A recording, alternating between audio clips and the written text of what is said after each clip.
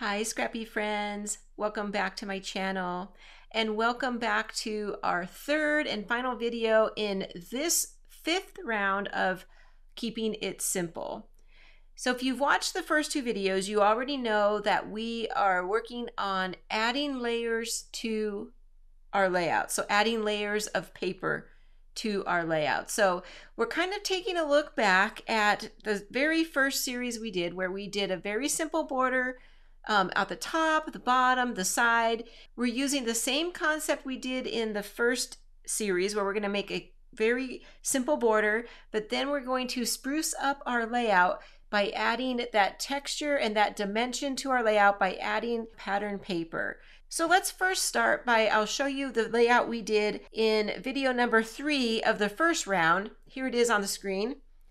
And I really love this layout, how it came out. This is, I think, the prettiest one, and it was so super simple. So I have the two side borders where I just used different widths of pattern paper and then used a border sticker to cover that seam and blend the border paper to the background piece. And then I really love the embellishment cluster on these layouts. I did a circle and then cut it in half and used half on each side of the layout, then used some paper embellishments and some stickers to really enhance those embellishment clusters. And then, like I did on the other layouts in this series, I backed all the photos in pattern paper. And again, those photo mats do add the texture and dimension as well. But what I want to do now is to take the same basic concept and create more depth and dimension by adding layers of paper.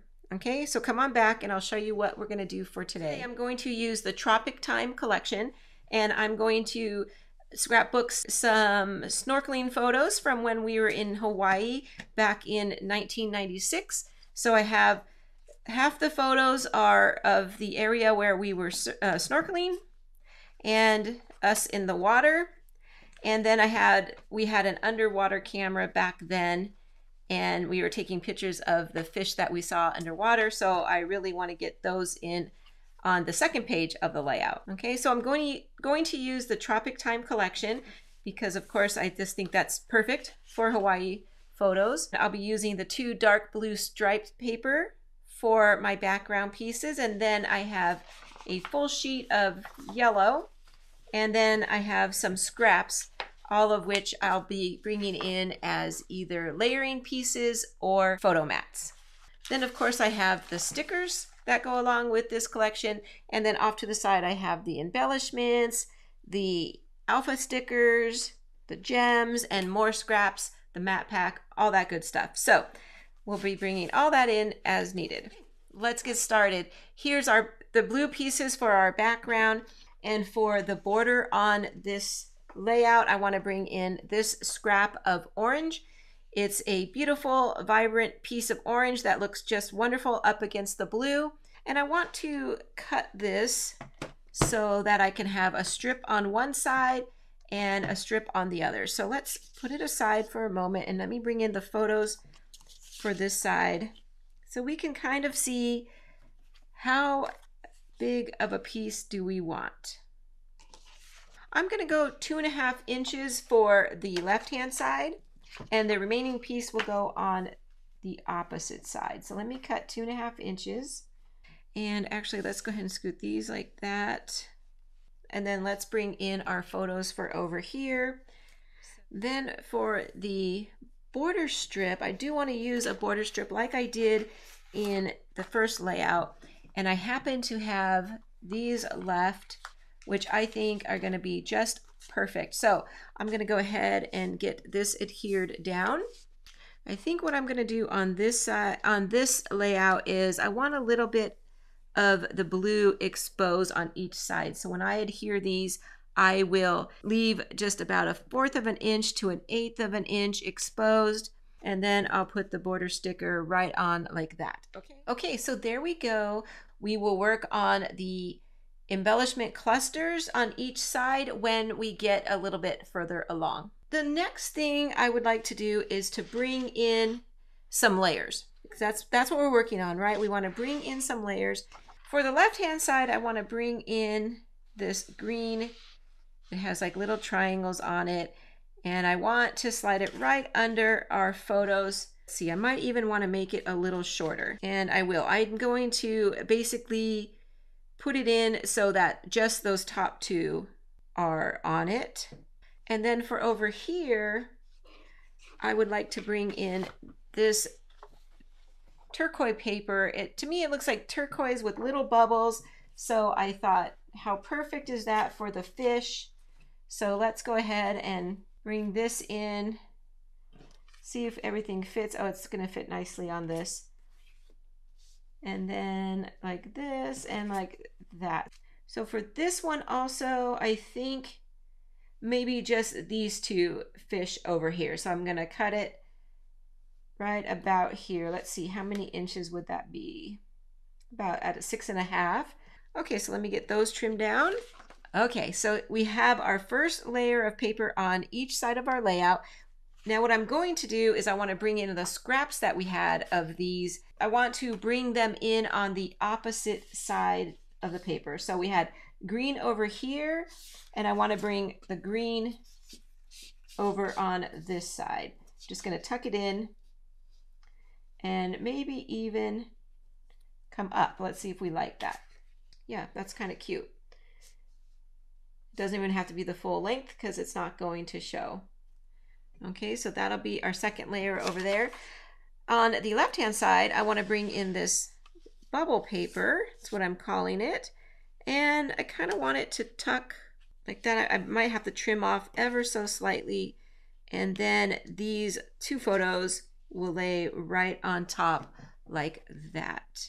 Okay, so I'm just playing around with my scraps, trying to figure out the best way. So yeah, I'll trim this down a little bit and get those into position. I love how that's looking now. So before my photos were just laying on that blue paper, and yes, I could have backed each one, but I like having the different layers overlapping and kind of touching each other and just bringing the whole layout into making it feel more cohesive. So for matting our photos, I'm looking at my layout and I really think like, I don't think I need to mat any of the photos over here, so that's going to save me some time.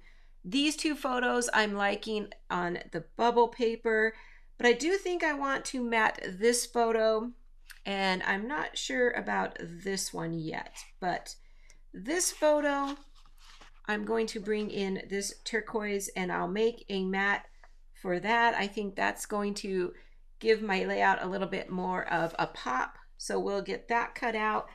And I believe this was a 5-inch photo, so I will do a 5¼ inch mat. So it's going to be like this.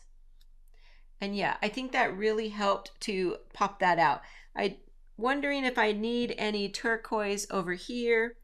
So let's go ahead and see if we like this one on turquoise. Just to make it stand out a little bit, I'll add that. That way I kind of have the turquoise on both sides. Not really needed. I was happy with what it was, but I think that kind of helped to bring it into both sides. So we'll keep that for now. So let me go ahead and pause right here for a moment, and I'm going to step away and get everything adhered down, and then I'll be back and we will start working on the embellishment clusters for both borders, but we also have room right here, so we'll have to play with what it is we're going to do. So give me a moment and I'll be right back. So everything is adhered down. I kept the left-hand page like we were talking about before, but the right-hand page I did adjust a little bit. I pushed all my photos up. I felt like that was a better flow between the pages to have them pushed up here. Then I took the green strip back here and I snipped it and extended it up here and down here, and I gave it a little fishtail. And then this photo here I decided needed a mat because it was kind of getting lost in everything else, so I decided to give it a mat, and I gave it a white mat at first, but I still wanted something else to pop, so I decided to use this dark green paper. Now let me show you what that was. It was the back side of this turquoise paper that I used up here and up here. So I decided that was perfect. I wanted something a little darker, and that really kind of made those fish just pop right out. So I'm very happy I did that. And we're ready to do some embellishing. So first thing I want to do is to figure out where my title and my journaling are gonna go. Okay, so I have room up here, and down here, and actually across the whole bottom here. So I am going to keep my title up here in the top, and my journaling will go right down over here. For the embellishment clusters, I have all this area up here, so this will be my big area, and then I have a equally or about the same size amount over here. And then for the smallest amount of embellishing, I'm gonna go right here. So I'm not gonna have a visual triangle this time. It's gonna be more of a diagonal flow across the page instead. So let's start with the journaling, because that's the easiest one for me. I took a card from the Map Pack and I just cut it in half. This one had two boxes on it, so I just took one, and I'm just gonna slide that right under there. Okay, so that's where my journaling will go. And so for the title, I do want to cut circles like I did in that first layout that I'm scrap lifting. So let me bring in the yellow paper that I had, and I want to get a circle out of here.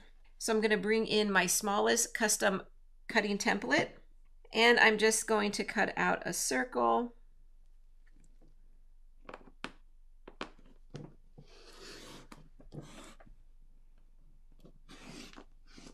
So I use the red blade on the outside of the smallest template, and then I'm just going to cut that right in half. Okay, so I'm going to bring in this yellow.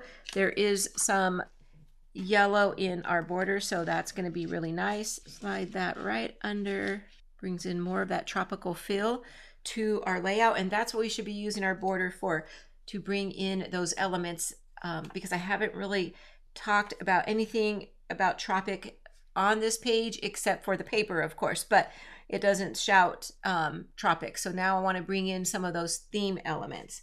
Okay, so I'm going to do the same thing over here. I'm going to slide that one under the photo a little bit, then I'm okay with that.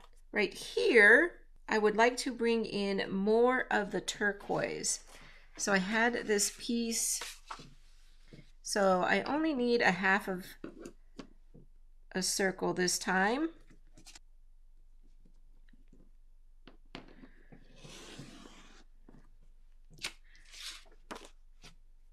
And let's tuck that in right there. Now for our embellishing. I have some leaves I punched out from the Monstera leaf border punch.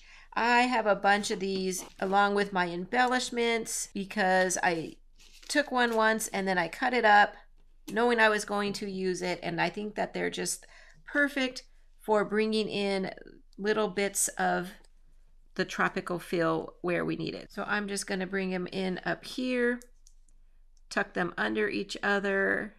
And now for my title, before I get too far here, I like this one here that says, life with you is an adventure. I think that's super cute, and I think it's going to go perfect right there. So let me go ahead and put this up onto some foam squares. There we go. So it's going to go up like that right in there. So that's going to help us when we go to place these leaves. We'll tuck the leaves underneath, lay the title right on top of the leaves. Okay. I'm also going to bring in the embossed blossoms punch. This came in a secret box, and I'm going to punch a couple of these in using this Tropic Island cardstock. It gives us 2 flowers, a whole flower and then a partial one. I'm going to do another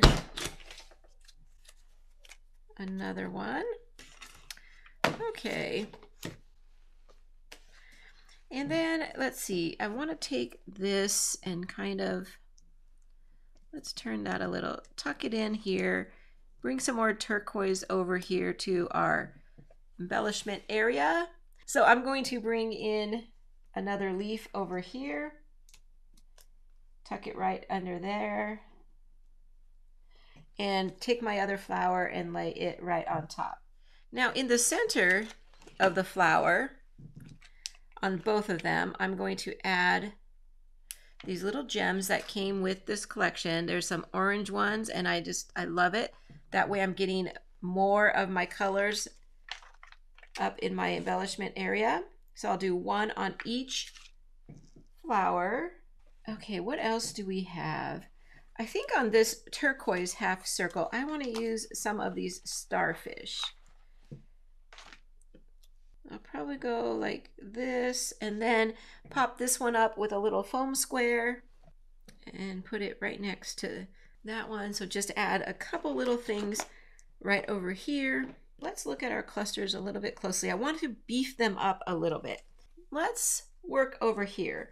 I think I would like to try and bring in this surfboard, because even though we're not surfing and we're just snorkeling, it's still a water sport, so I still want to bring it in. I think I'm going to trim it off a little bit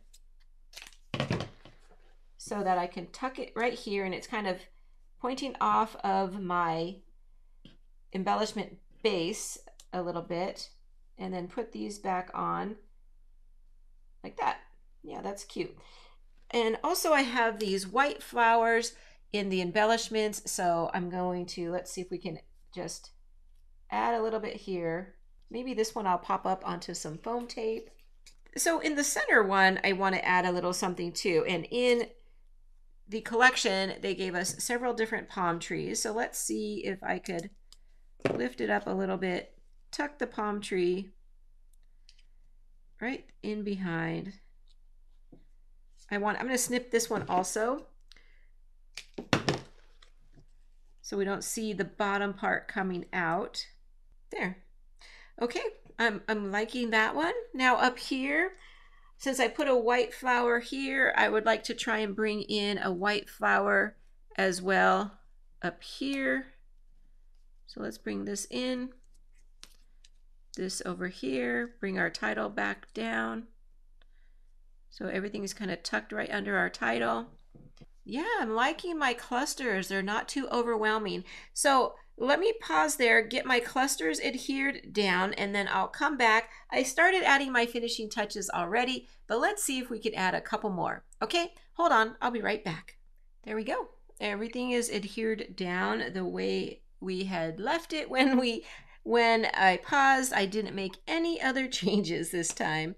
Let's see, for our finishing touches, I feel like I kind of already started by adding a little bit of jewels, so I kind of want to see what I have here. And I think, let's see if we like pink. There's a little bit of pink in our border, so I thought, let's see if we could add a little bit of pink to those white flowers. I love doing this with flowers, just putting a little bit of a gem in there. So that really looks cute. Now over here, definitely want to do a pink one. And let's see, do we want to do an orange one just to have one of each cluster? No. Oh, let's go this way. Yep. There we go. And that's all I'm going to do for finishing touches. I love this layout. I feel like I conquered adding those layers. It really helps to bring out the life of my photos. I really love the tropical feel of this layout, and I feel like I hardly embellished. So I know that most of that feeling is coming from the paper choices that I used for my border and for all my different layers. I love, again, the circular element like I did on the previous layout. The circles and the paper choices just add so much. So if you are enjoying this series, please take a moment to click that like button. I really do appreciate it, and I thank you for it.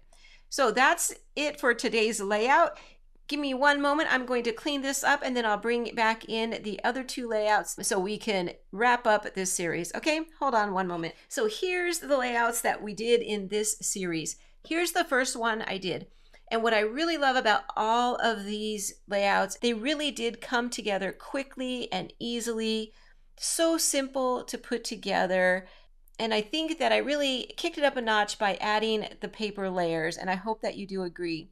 Even though I kept these layouts very simple and easy, they're still very, very beautiful, and they really help to make my memories just pop out and stand out. So I'm so excited to be adding these to my albums. So this was the first day when we did the simple banner punch on the top, layered with another piece of paper, and then we added a piece of snowflake paper, but you cannot tell it's snowflakes at all, and then a piece of dark blue paper behind that. And over here we have that beige, it looks like stitching on a softball, so I thought that was perfect. Then we carried the same paper over here to the left-hand side and backed one of our photos here, and also carried in some of the dark blue star paper as well. And both papers are also up in our border. So I really feel like I was able to blend all the pieces together, the layers, the border, and the matting of our photos. Okay, for the second layout, we went to San Francisco. This time we put the border at the bottom. We kept our clusters down here, put a small third cluster up at the top. We brought in a rectangle piece of polka dot paper here. We brought in this white camera paper, which I just love.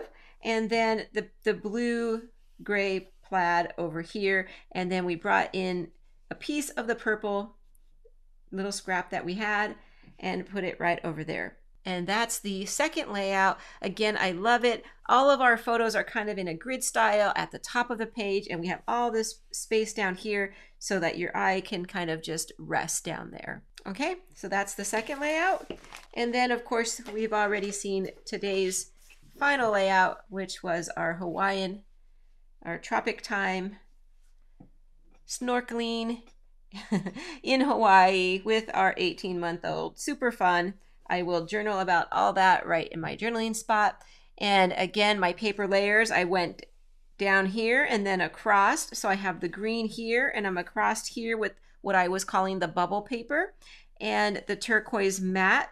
Carried all three of those over into the second page, and I have the bubble paper here, the green paper here, and a turquoise matte right there. And kept the embellishments very simple on this one as I did on the first two. So that does conclude this fifth round of our Keeping It Simple. I really have enjoyed doing this series. I hope you guys are getting a lot out of it as well. And now I have 6 pages done. Time to go put those in my album. And if you're looking for some more inspiration, I will link the entire Keeping It Simple playlist right there, as well as a second video for your enjoyment right there. And until next time, everybody, take care, and we'll see you real soon. Bye-bye.